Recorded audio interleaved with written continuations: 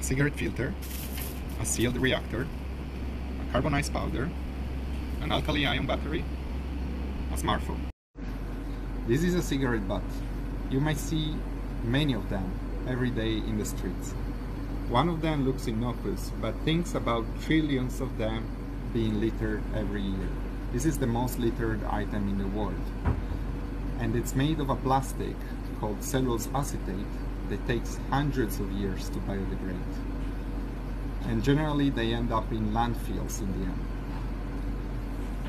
What we're trying to do in this lab is to fill these reactors with the cigarette butts and to bring it to very high temperatures, up to 700 degrees. You can notice that this reactor is entirely sealed, so that all the gases are entirely contained in the reactor and they're not harmful for the environment or for our health.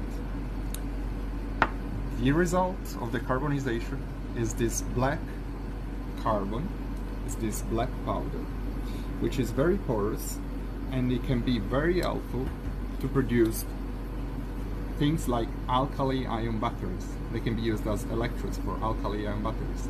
The same batteries that are being used to power your smartphone and your other electronic devices.